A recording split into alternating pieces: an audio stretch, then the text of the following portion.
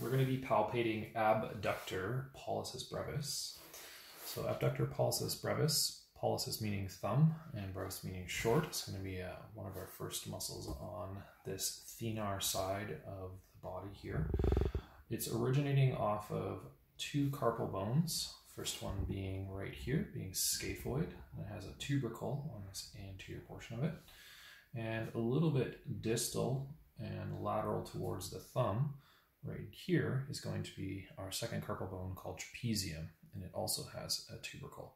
Both of these tubercles are on kind of the palmar side, and they're also attachments for the Flexor Retinaculum. So this muscle sometimes has Flexor Retinaculum as one of its origins.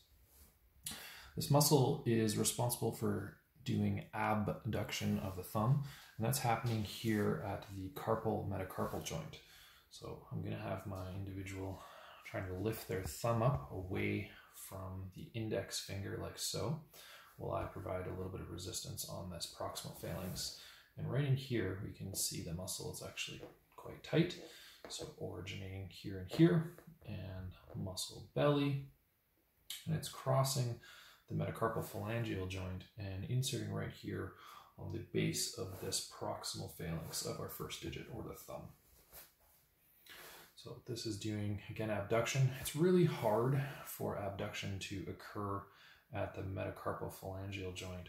So most of that action is happening here between the trapezium and the carpal metacarpal joint. And this muscle is innervated by the median nerve.